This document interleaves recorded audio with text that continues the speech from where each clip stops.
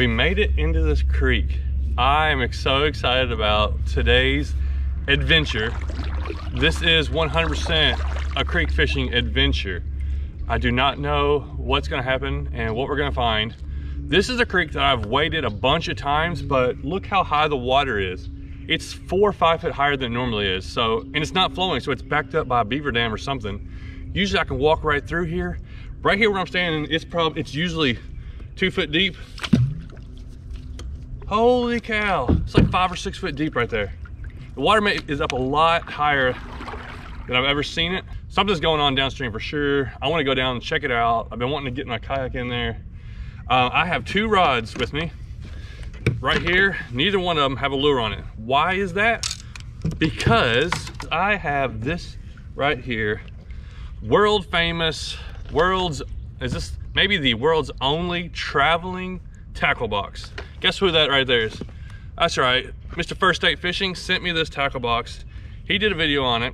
If you haven't checked it out, you probably need to go check it out because these are all gonna be linked together. So I've gotten it.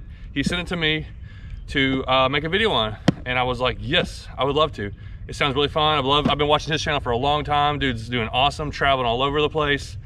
So let's get into what he sent me. I don't even know what's in here. I watched the video, but I can't remember what all he put in there. It's been at least a couple weeks, and it's finally a nice day to get out here. So we're gonna get in, we're gonna see what's in here, then I'm gonna tie something on, and then we're gonna go explore, hopefully find a fish. If not, we're definitely gonna explore some stuff. Oh, look at that awesome plano box. Hey, it's got little pockets up here. Oh, wow. Oh, that's disappointing. Nothing in there. All right, let's see what we got in here. Oh, okay. Oh, it's a little plastic kit in there. Big jerk bait, little bobber. Oh, I did bring my light rod, so those might be work. Oh, a little rooster tail. Some little jig heads, little weights. And I'm about to run into a tree. Hold on, let me get out of this tree here. Dude, I cannot believe the water is up this high. Usually the bank is right there where that tree is. It goes all the way over there. But anyways, what else we got? Rage tail crawls. That might be something we use. Some zoom flukes. Hey, I like a stick bait, straight king. And more rage tail crawls. Ooh, which one should I start with? All right, we're putting something on here. I'm going with that. Well, maybe a craw. I don't know. I'm not sure what we're gonna find. Okay, we're going with the craw. This pack ain't open yet. Watermelon bread flake. I have some jig heads, so I brought some jig heads. I'm gonna tie this on, and then I'm gonna tie on one of these little guys with my ultralight rod. Oh yeah. Okay, we got the craw on a medium rod and little white grub on the light, ultralight or light action. And I might start with it, just start casting it, because one of my main goals is just to get to the end to see what's going on, if it's a beaver dam at the end that's blocked it up or what. But I don't even know how far we can go. We might not be able to go far enough to find out.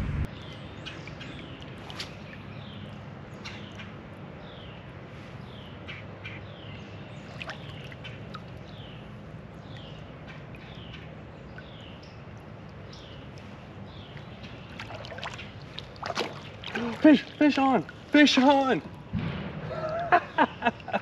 No, I lost it. It was a little bitty largemouth. Okay. All right, we're gonna get some fish.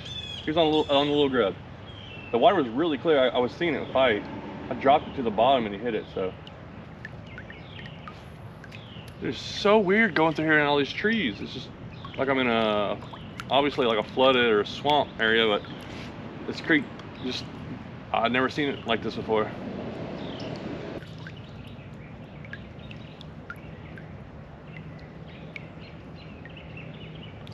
Yes! Oh, that's my first red breast this year. I watched him, I reeled it up, I watched him follow, I just paused it, and he hit it. Dude, that was like, we're like 5 minutes into fishing. Lost a little bass, got a red breast. Dude, that's cool. This current is like barely moving me, which is good because I got to paddle back upstream. I guess I should have put my pedal drive in. I didn't even put it in because I didn't know what it was going to be like. But if the current's real calm, it's pretty easy to get back up. I just don't know how far I'm going to go today.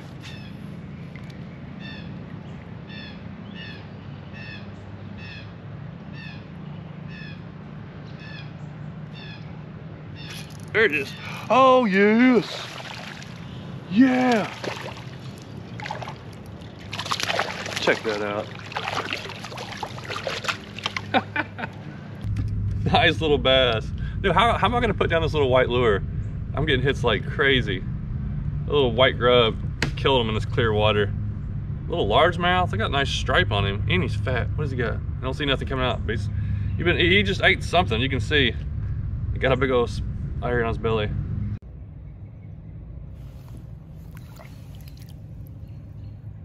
Let's see. Somebody else is kayaking in this area. Somebody else must have had the same idea I had. There's a fishing line, which people do. Oh, another fish. Oh yeah, another red breast. People do fish this area. I didn't know if anybody been kayaking it because the water's up and it's early in the year. Usually I wouldn't hit this creek till later, but I thought with a few warm days we've had, maybe some fish are gonna get active, and they are way more active than I thought. I feel we're just gonna catch a ton of fish. It's already been pretty good. Oh my goodness, they're smoking this thing. Next, they are smoking this lure. Okay, I will throw a bigger lure in a little bit, This is too fun. Little largemouth.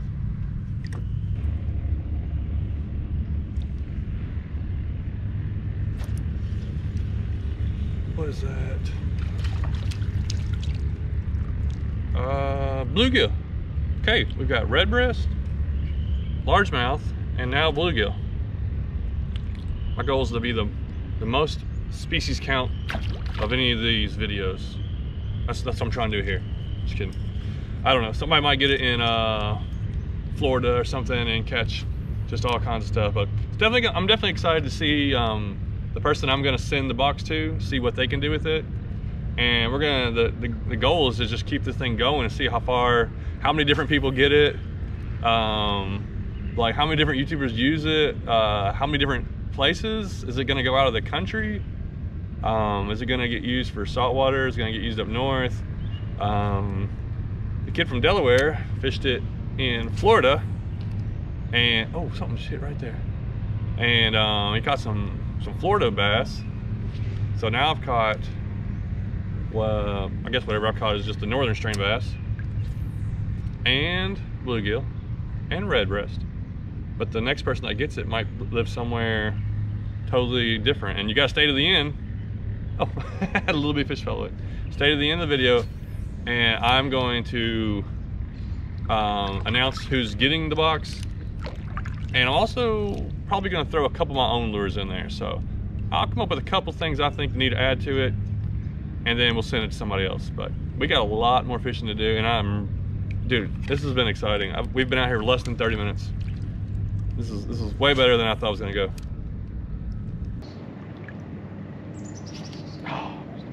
Find a little bluegill. All right, one more bass. I want to switch. I need a bass. Oh, what is that? Oh, what was that? I don't even know what that thing was. It's pretty strong though. Oh, the trees are getting thicker down here. The camera's gonna get hit.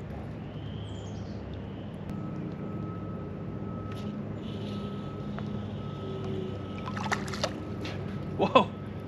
Thought that was a bass at first. Okay, we're gonna switch.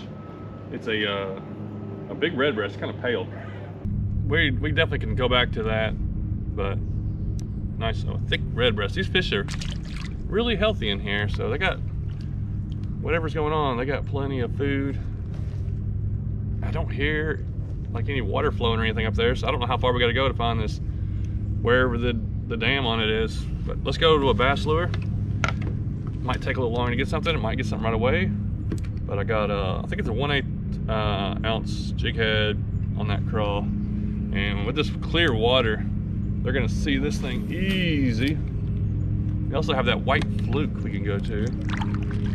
So we'll start with the Craw, sink it down in there. I think these fish, the bigger ones, are gonna be on the bottom.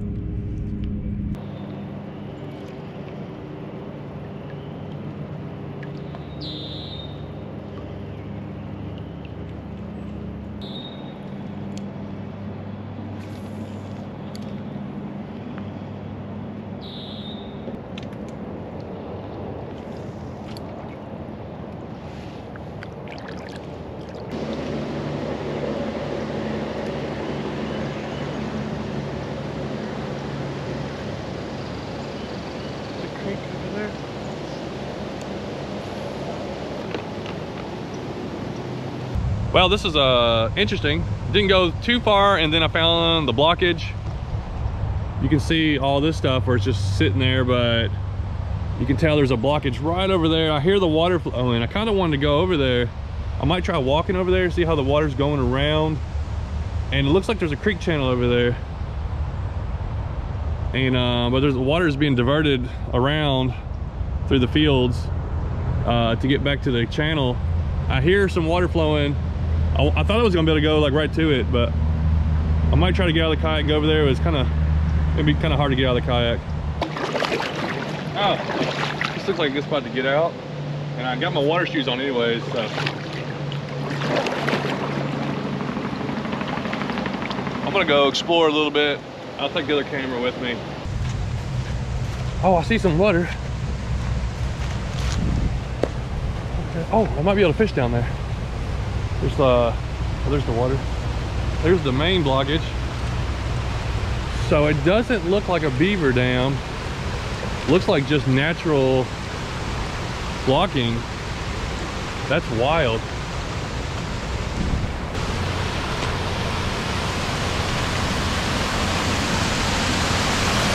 Dude, look how the water is. That's crazy looking. It looks like there's a bend right here in the creek, and some big old trees are going across it, and they just block everything up a little at a time.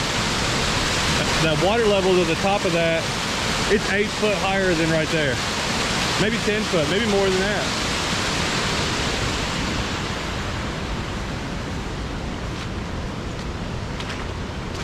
Oh, there's gotta be something stacked up below the spillway. Got a lot of different waters. I gotta make sure I don't fall in from what's it called? Like mudslide or something, because there's a lot of water running through here. We got a nice little deep pool. I'm gonna get on the other side of that so I can fish over there.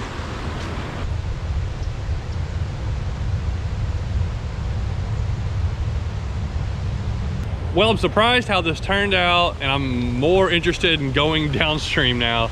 I've come, this goes into the river. I've actually come up the creek quite a ways, and now I've gone down the creek. I've never gone all the way through, so there's a little section through there that I've never been through.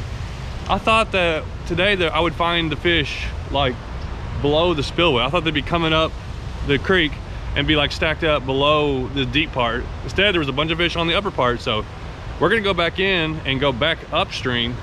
I'm gonna fish the little lure, but I think we'll find some bigger bass. Maybe they're further up the creek.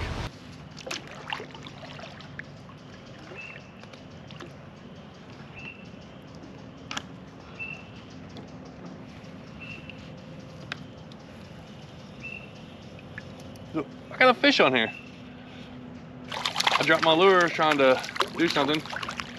Or I just dropped it and I was trying to cut that line over here on the side, pick it up, there's a fish. I threw the yellow or the greenish looking little curly tail for quite a while, didn't get a bite. Go back to the white one, I get a bite. Another red breast.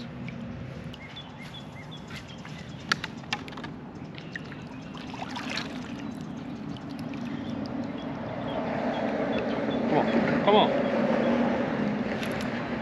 There we go. Oh. Hey, I got one on the crawl. Finally got a hit on the crawl. I haven't been throwing it the whole time, but I've thrown it enough to thought I would get a few more hits. And it's a little bass. I've got a bigger one on that white thing. So I'm gonna throw the crawl just a little bit more, little largemouth. And then I'm gonna switch to that white fluke, because I wonder if that, I think that white grub was killing it. I wonder if it's something to do with that white.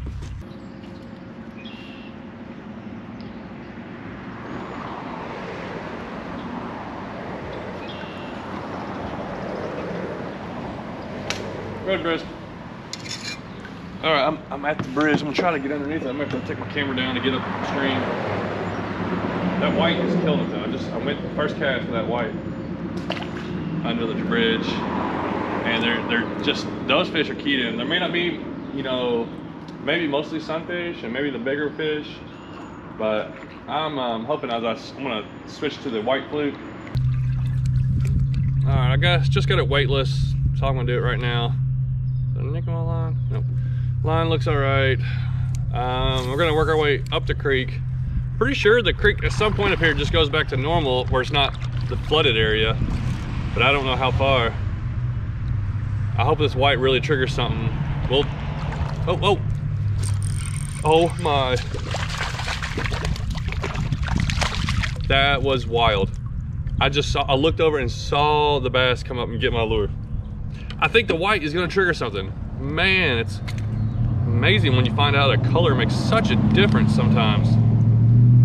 Didn't want the craw. I think it was the color. If I had a white craw, they probably would have hit it, but the white is definitely nailing it. Little guy. Maybe like the second cast on that fluke.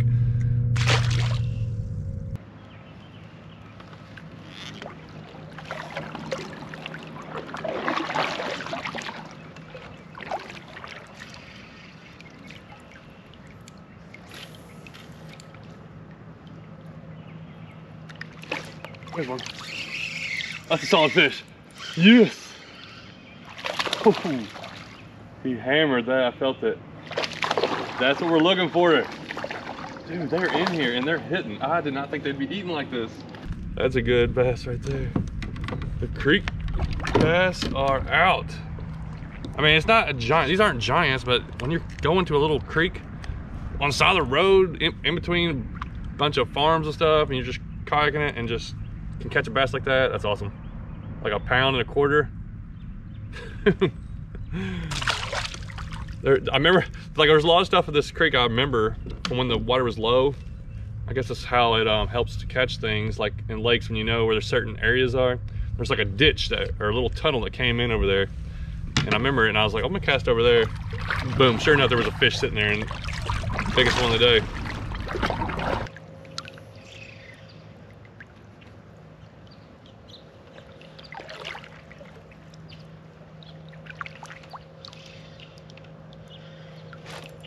Here we go.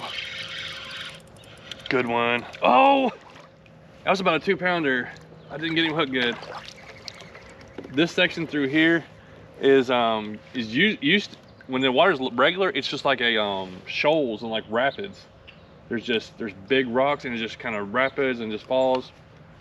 There's a lot of stuff around here for fish to be hiding at. And I used to wade this area, and I'd walk through here knee deep water, casting over here on this bank, catching fish.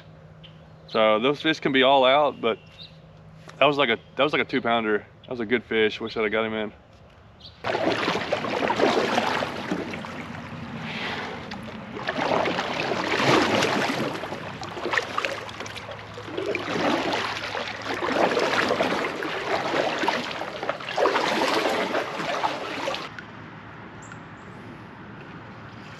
Yeah, we'll get hit.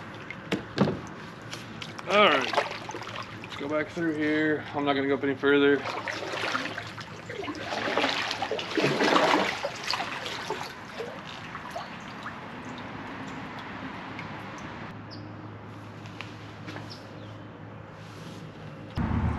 Okay, it's time. One last change.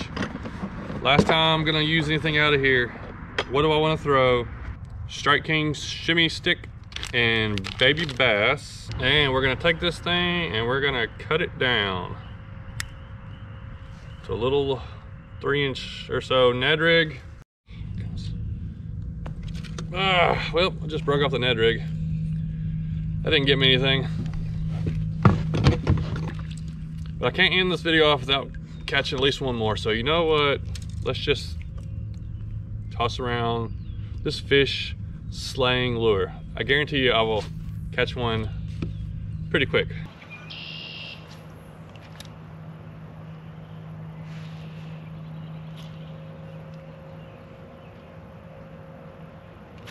Got it.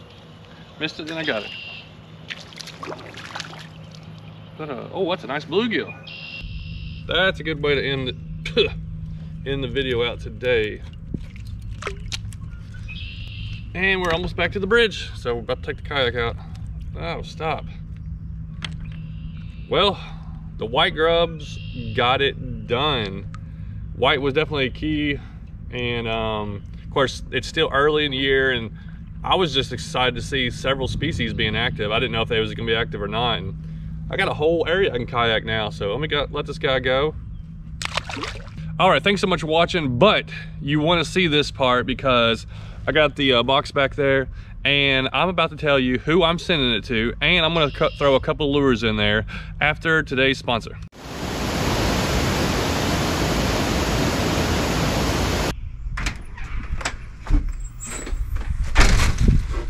Okay, it's time for me to send this box on its way on to its next owner for another video before it travels on to someone else. First off, let me add a couple things. So I picked out two things that I think it needs to have. Of course, it doesn't have a lot in there, and I'm the second person to get it, so I don't want to add too many things. But there's no crankbait. I gotta add this. This is one of my favorite crankbaits, flat A. And I gotta add a NIKKO Hellgrammite. So just a pack of original NIKKO Hellgrammites. It's already got some soft plastics in there, so I'll throw those things in there. And it's pretty organized. I only used a couple lures, lost a couple, so you still got some stuff in there. Close it up. Oh, I gotta sign it.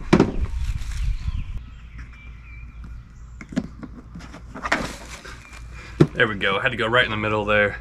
It's a little sloppy, but it can't be perfect. So here we go. I'm gonna send this box on to a channel that I really like. I started following them as soon as they started making videos. They're very exciting when they're fishing, and it is Cole and Jay and little baby Cypress. I think they're down in Arkansas. So I'm gonna package this up and send it on to them.